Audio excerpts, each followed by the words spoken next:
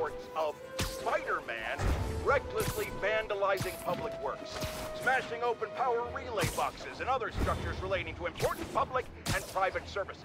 Some have even said it appears he's looking for something, but he never leaves with anything.